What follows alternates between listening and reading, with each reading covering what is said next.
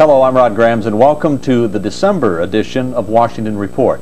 Well, as the House and the Senate wrap up the first half of the 104th Congress, it's obvious that the message of change has carried through from the 1994 elections. For once, politicians did keep the promises that they had made during their campaigns, and the most obvious example of our commitment is the Balanced Budget Act of 1995. Our budget is historic, not only because it is the first balanced budget Congress has submitted to the President in 25 years, but also because it preserves Medicare, reforms welfare, and it offers true tax relief to overburdened American families. Now, my special guest today has played a very active role in changing the way this government treats your tax dollars. Representative Jennifer Dunn of Washington is a member of the House Ways and Means Committee. She helped draft the tax relief legislation that will finally allow Americans to keep more of their hard-earned money. So welcome to Washington Report. Jennifer, thank you very much for taking your time to be with us. Thank you, Rod. It's great to be back with a classmate. That's what I was just going to say. We were freshmen together in 1992, and it's just great to see the work that the House has done this year. And I've made a lot of jokes a lot of times in talking with people the first half of the year especially, when they asked me how it feels to be a part of this new revolution in Washington, and I'd always say, I don't know, I'm in the Senate. Because the House did a lot of the hard work, and but the Senate is, I think we've caught up quite a bit, and especially now we've got the balanced budget importantly passed on, and now to the President, and of course we're now looking at a compromise. But what about the success of the continuing resolution? I think we really have a commitment. I hope Americans view this as a commitment. I know Republicans do. I hope the administration, especially President Clinton, does a commitment to a 7-year balanced budget. Well, we think he should consider a commitment, Rod, because as you say, he wrote the words in blood that he did agree to our continuing resolution, and it simply said that we will agree to balancing the budget in 7 years, and we will do that with good numbers, with real numbers, and accurate numbers. And he signed off on that, so I don't see any way he can get out of that agreement, although the very next day, as you recall, his chief of staff, Leon Panetta, was talking about 7 years, 8 years, and so forth. So we have to make sure we keep him to that task. But I just wanted to tell you, you're doing a great job in the Senate, and we are so proud of the freshman senators, some of whom come from the House, and all the work that you did in preparation to this balanced budget. I still look on with awe. I'm a new member of the House Ways and Means Committee now in the House, and as a sophomore member, I've got a lot to learn, but all these great ideas that we're talking about that we're finally going to get, I hope, get written down in stone to balance the budget really came from a lot of the work that you did as you came in as a freshman. And a lot of it was part of our Family First bill, the $500 per child tax credit, and many others, the capital gains reduction, the senior citizens removing the earnings test, adoption penalties removed, marriage penalties erased, research and development to try to create jobs. I mean, a lot of people always say, and you'll hear this time and time again, tax cuts for the wealthy. But it's shown many, many times that the vast majority, over 80%, go to families making under $100,000 a year. It's important for people to realize that. I think we can't say that enough, because what we have seen is a very strong political line that we are creating tax cuts for wealthy friends. But you look at the child tax credit, for example, that gives a family with 2 working parents, for example, with children under the age of 18, $500 off the bottom line of the taxes they owe. We got to get that into position very quickly, because then they'll see that gain and they'll take that money that's saved and spend it on their children for clothes or for school lunches or to put in a college fund.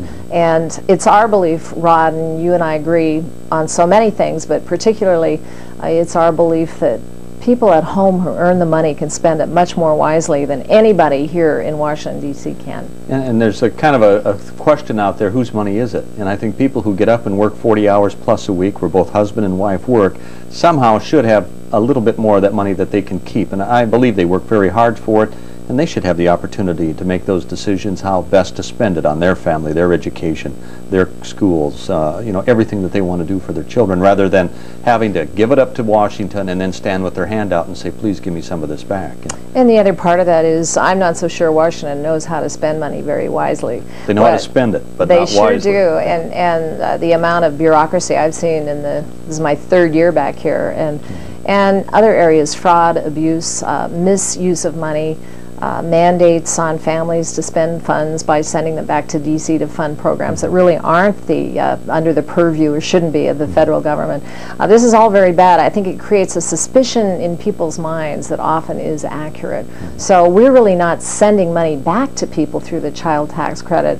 We're leaving it where it started in the first place. We're giving these families a chance to use that money in the best way they see fit to make their families stronger. And when we talk about the balanced budget in 7 years, many of the things that we as Republicans have written into our Balanced Budget Act of 1995 are things that President Clinton, since he began campaigning for president, since he has been president, has endorsed or has written about or has talked about or has campaigned on, such as a balanced budget. He had it in 5 years. He had a child credit of $800, a child credit of $1,000, overhauling welfare, preserving Medicare, preserving Medicaid. These are all things that he has talked about and endorsed as well. So it's pretty hard. I mean, he can maybe find some wiggle room here, but I don't think Americans are going to let either Congress or the president out of this commitment to balance the budget in 7 years. And the American people have to keep the pressure on, especially pressure on the president right now, because the Senate and the House have worked very, very hard through these last 10 or 11 months putting together a package that is a terrific and strong package that's going to help the families in the United States. It's going to help business, it's going to help children, it's going to help older people. And I think the president should buy into this and take credit for a lot of it. We'd like to work together with him. The problem, Rod, that we've had lately, and I've seen it so directly since I've been on the Ways and Means Committee, and the president's people have come and testified on the tax cuts, on Medicare, on welfare. They don't have plans of their own. They talk in generalities, and so we need to see those numbers from them. That's what we need to do before we can really sit down at the table and figure out where the agreement must come, where the points are that we have to do some compromise on. Now we're looking ahead to December 15th, which is the next day that the CR runs out, and there's some talk that we might not be able to come to an agreement on a budget in that short period of time, which is only a few days away. And in fact, I've read articles already from spokespeople from within the administration and out that the president might believe that it might be just as well off politically for him not to come to an agreement on a budget, to try work out a continuing resolution and let this go as a mandate. The budget should become the mandate for the 1996 elections. Now, I heard Representative George Gekas the other day made a comment. He said, I thought the 1994 elections were a mandate for the budget that we have crafted. Yeah, we already did that. We don't need to do that again. We know what the people want. So does the president know. And I would not like that tactic. That would seem very political to me. And I think that's an example of their refusal to let go of the old ways, the ways that have shown to have failed rather than being able to change. And we have example after example on why those old ways have not worked. I mean, you can look at welfare reform, for example, the generations of folks who have become dependent on the government. We know that doesn't work. The answer is to get the decisions back to the local level. Let the local people define what the real problems are in reforming welfare in their communities, and then fund the programs that really work. But the first time in 40 years, Rod, we finally have a coalition of people together. It's not all Republicans. There are some Democrats involved in this that understand the value of balancing a budget, that have worked together to put a plan together, to do it in 7 years, which we believe probably is the shortest amount of time we can do it with the least amount of pain, where actually we're moving our spending over that 7-year period from $9.5 trillion to $12.2 trillion. That is a huge increase in spending, and we're not cutting spending, we're increasing it largely. It's much better than a straight freeze would be, but we've got the power to do it now. We've got the majority controlling both bodies of the Congress to do it, and so we've got to move forward. And I hope that folks in your district, as I'm encouraging folks in mine, will put pressure on the president to come to the table, not to pick up his walking stick and walk away, to sit there and negotiate with us, get this done, and let next year's election be an election about what's important then, the values that we want to move on to now that we have set up a balanced budget projection. And I think as we move toward that, in the $245 billion in tax cuts that we're talking about, And again, this goes to the hardworking, I think, American families out there that deserve it. And when they talk about the huge tax cut that we're trying to give, but nobody ever talked about the $265 billion tax increase in the Clinton budget as being a huge tax increase. The biggest one in history. We're barely making up for that with our cuts. And I'll tell you that as I talk to people in my congressional district east of Seattle, Washington, homeowners, for example, they don't think that the tax cut that we call capital gains is a tax cut for the rich. They think that helps them out a little bit, keep a little bit more in their pockets when they sell their homes. And if we can move next year onto indexation for the sale of homes, that will be even better. But this is a tax cut, capital gains, that affects small businesses and property owners and people who have invested in assets for their retirement, who want to see them gain in value. So it's an important tax cut, and it just follows right along with your numbers that 80% of this kind of a cut goes to help people under a $100,000 a year income families. And we know some of the tax laws have forced farm families out of business. If one of the spouses died, it's forced small businesses not being able to transfer from one generation to the other because the government is standing there taking such a big bite out of it that they can't afford to continue. 54% typically. And with some of our estate tax relief, we've been able to keep a little bit more of the profits that were made in the sales of a farm in the pockets of the owners. And when those owners die, when they leave those to their children, our proposals would allow that home, that farm, that business to stay a small business and to become a small business instead of being eaten up by a huge corporation, which is the result of these huge tax laws we have now that create a burden so that small companies can't pick up other small companies. And I think before we take a break here, we'll just emphasize that if we could move from today 2 or 3 years into the future and see the benefits of what this budget is going to do, and that is with lower cost and interest rates, more business investments, which are going to mean more jobs, better jobs, higher paying jobs, also things like removing the burden of debt. I think that's the one thing that we really got to concentrate on from our children. So the benefits are so immense if we can only get people to focus ahead on what, not the pain, not so much of what it's going to take to get there. Or even just the goal of the balanced budget. That's not a goal in itself. It's a goal because of what it can provide for us. If we can be spending 2% less in a mortgage interest payment every month of every year for the children of the future, or the people who are becoming folks who are going to be first-time homeowners, that's what we're talking about. That is the goal. Or you're going to see a lot of us refinancing to take advantage of a lower interest rate as well. We're going to take a break right now. We'll be back in just a moment to talk with more of our special guest, Congresswoman Jennifer Dunn, right after this. Vince, that new dummy cam is great. Yeah, it'll sure give people a whole new outlook on what it's like when you don't wear a safety belt.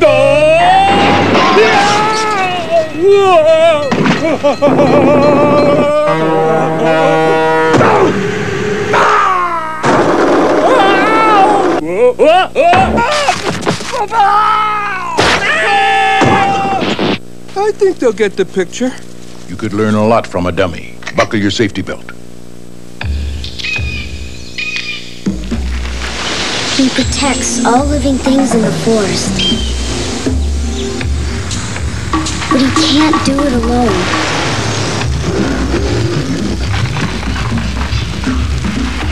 Please don't play with matches. Put out your campfires. And never, ever forget the words of Smokey Bear. Only you can prevent forest fires.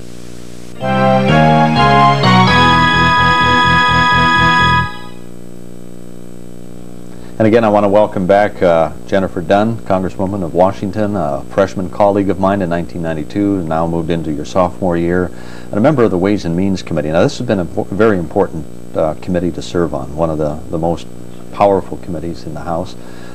Really puts you in a position of helping in a lot of the things that you have done, working on the new tax bill, and also many of the reforms that you have been a leader on, especially in the last 2 years, from 92 to 94, and now since. So, Jennifer, a little bit about your new role as a member of the Ways and Means Committee and your continued efforts on the reform. I have a truly new role, Rod. Since we came into Congress, and you'll recall that those first 2 years, while you were served in the House with me, I was the only Republican from the state of Washington, and there were 8 Democrat members of Congress. So now my new role is being den mother to 6 brand new Republican members of Congress. So now it's a 7-to-1. It's a complete 7-to-2. Isn't that stunning? And it's a wonderful role to play. So I can be there in place to help my new colleagues in any way possible. But what I did do as a result is I took a look at what would be the best committee for me to serve on for Washington State's interests and my own interests and what I had done in my past, and decided Ways and Means was a good committee to be on because I'm staunchly anti-taxes. And if you can get some anti-tax people on that committee and start ratcheting down the level of taxes people are paying all over the country, you can leave that money at home, and that money generates lots of activity in the economy. So I've been involved in all the tax relief package of the balanced budget, and in Medicare reform, and also in welfare reform, and have had a lot to learn for the last 10, 11 months, but it's been a wonderful learning curve and very energizing for me. And it's been exciting, too, to be just the 5th woman in history in over 200 years to serve on that committee, so it's a great honor for me. Now, you said what you did before. What was the natural progression that took you from your private life into Congress? I started out early in politics. In the 6th grade, I was elected president of my student body, the very first president. It beat my boyfriend, which made him unhappy, but it was kind of fun from my point of view. And I just worked on, went through a lot of offices in school, and Girls State. It was an important part of my high school education.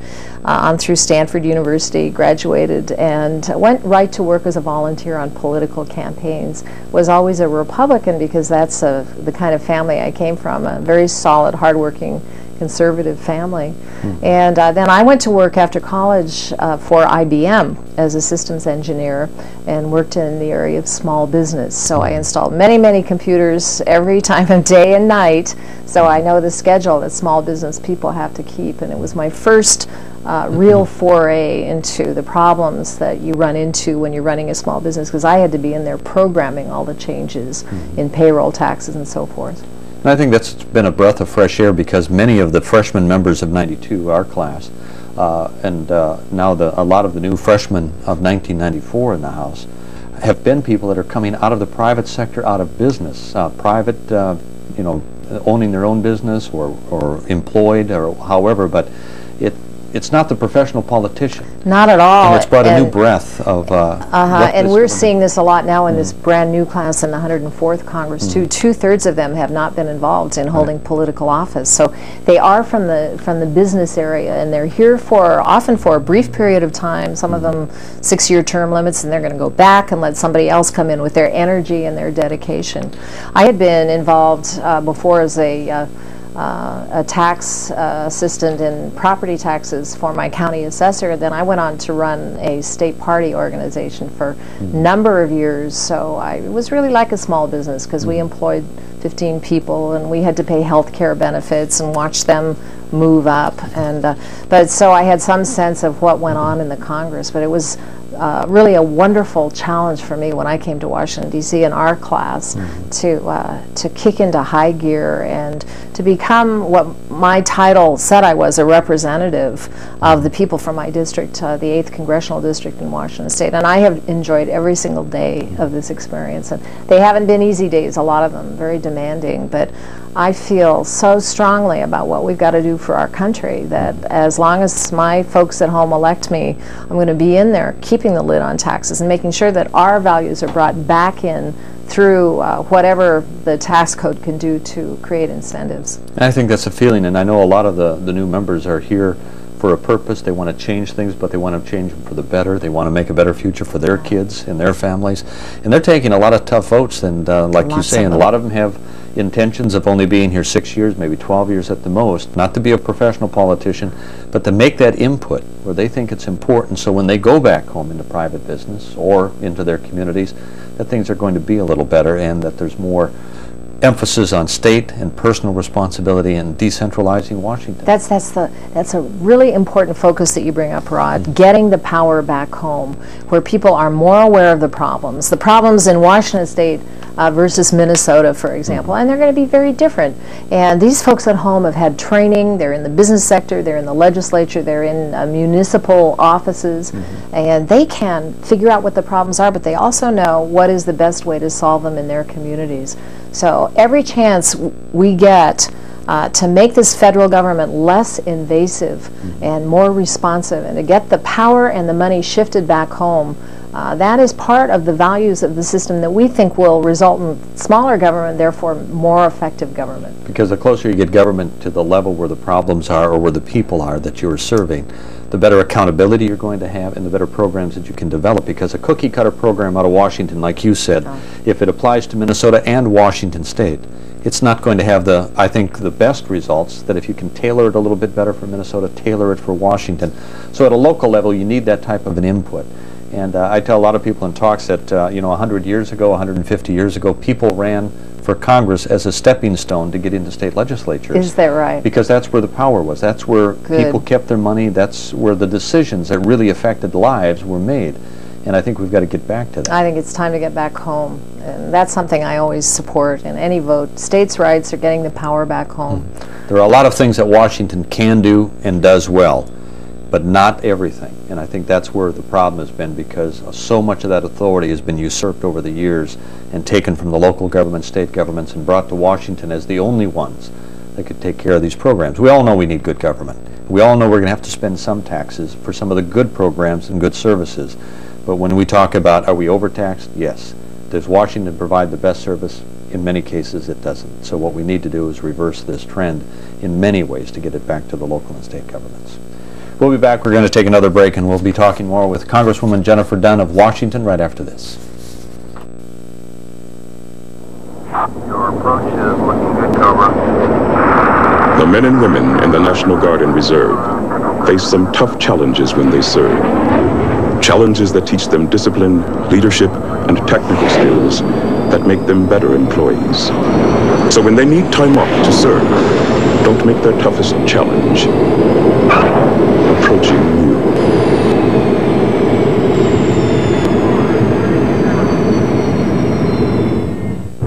My hero? Isaiah Thomas. Kevin Costner. Mr. Wong. These are teachers, but to the kids they've reached, they're heroes. My hero? Mrs. Wooten. If I don't get through to that child, who knows, maybe no one else will. Teachers have the power to wake up young minds, to be heroes, to make a difference. Reach for that power. Teach. Find out how by calling 1-800-45-TEACH. Be a teacher. Be a hero.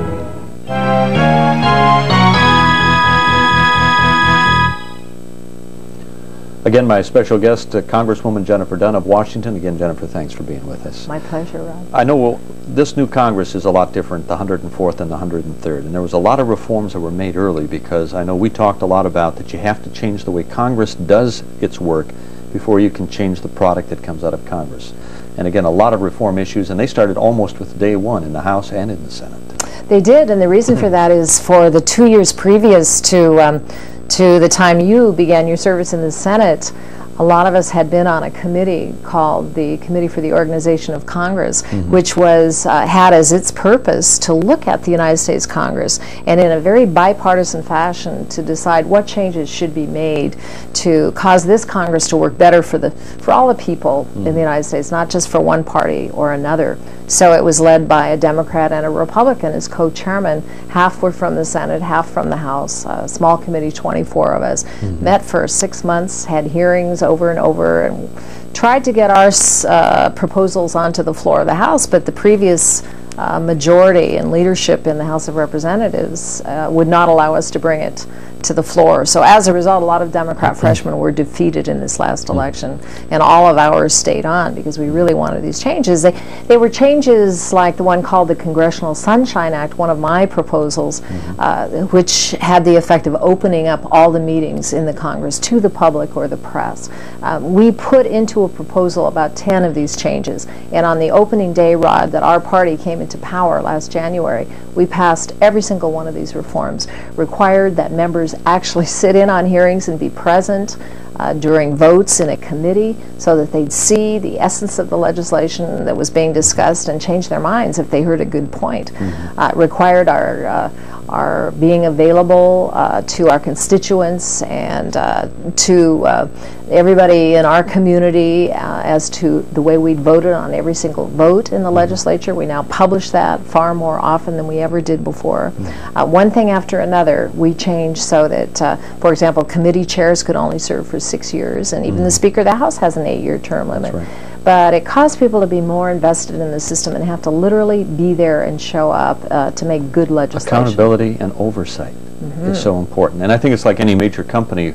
After so many years, you've got to kind of tear back some of the layers that have built up, and you want to streamline. You can honor and respect the traditions and the way that Congress works, but there's a lot of things that have been added to it that can be taken apart. And that's the responsibility of new management when they step in. Take a look, clean the closets out. Let's get this thing working well for all people, not just in a partisan way. We had many, many votes from Democrats on that opening day, and they were relieved that we were willing to bring it to the floor and really get some of these things that needed to be changed out before the public's eye. Before we go, I know we have just less than 2 minutes, but I'd just like to bring up one of the most debated topics right now, and that is Bosnia. The decision by the President to send troops, American troops, 20,000 plus, which will probably end up 40, 50,000 when you count support troops and everything else. And the debate going on in Congress, many of us feel that the President, while maybe starting to make a case, has not given us the specifics that would get us the support, putting American men and women into harm's way. And this is a debate that's going to go on, I think, up until the day the President makes that final decision. Very disturbing in my mind, Rod. I think we have a moral obligation in both houses of this Congress to have and demand a full debate on this issue of Bosnia. Many of us believe we have not been given a clear, defined goal, and until we hear that, what the President's thinking is, what NATO is going to suggest for him, putting our sons and our daughters in harm's way is not the way to solve this problem. The other thing that bothers me about Bosnia, many things do, but his definition of leadership requires that ground troops be in there. 20,000 of our young people in the way of the bullets. I don't believe that's true. I think we have a leadership role to play that includes advice and air support and intelligence and satellite technology and all these other things that we do well. I'm not convinced at all and would oppose it right now that the President should send our young people to Bosnia to fight this battle. And we want the President to at least outline specifics so a year from now we don't change the mission that began this year. And who knows if it'll just be a year. That's right. That's a big problem. So in other words, we don't want to commit ourselves to a slippery slope where we don't know what's going to end. We're out of time. Again, Jennifer, thank you very much for taking your time to be with us. It's been great to be with you, Rod. We'll see you again next month. Good day.